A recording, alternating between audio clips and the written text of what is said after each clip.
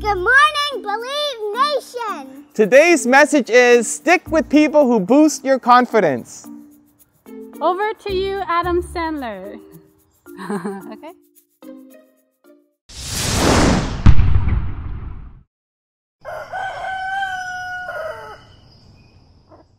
I really feel honored. I can't believe this happened in my life. I did come out here when I was very young. I was a kid. I was growing up. I had an amazing mom. I had an amazing dad, brothers and sisters. My brother and my two sisters, all they ever did was make me feel like I'm good at things. And even when I was terrible at things, they were like, "You're so remarkable, Adam. You're great. Anything I did, I sang in the car. What a great singer. You're so funny. You're so..." They made me, they instilled me with confidence. This is a really important message, and I've been grateful and lucky in my life to have parents and family that supports me what I'm doing, but not everybody is that fortunate. And I'm reminded of a teenager who posted in my mastermind group, and he wanted to go and be a motivational speaker, and his parents laughed at him and said that nobody would ever listen to him, and now he's concerned that he won't be able to do it and not have success and doesn't have the faith in himself.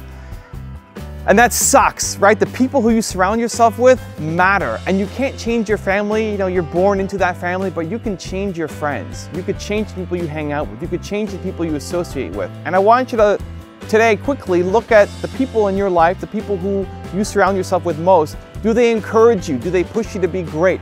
Do they boost you up and fill you with confidence to go out and accomplish big things? Or do they hold you back?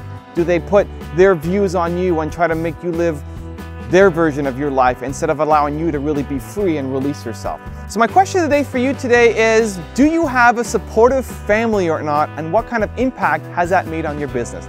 Leave it in the comments below. I'm going to join in the discussion. Thank you so much for watching. Have an amazing day. Continue to believe, and I'll see you again tomorrow morning for another shot of espresso. Clap. Is that enough? Yeah. Good morning, Believe Nation! Today's message is...